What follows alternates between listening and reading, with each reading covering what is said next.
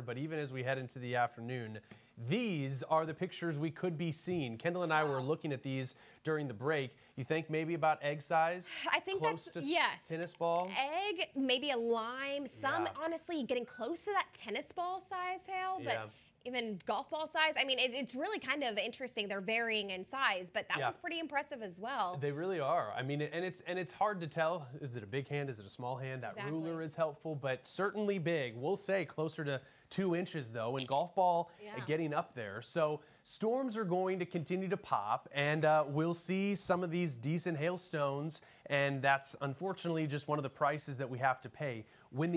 I'm Amy Freeze. Welcome to Fox Weather's YouTube page. We have more great videos on the way, so make sure to subscribe to stay updated on all things weather.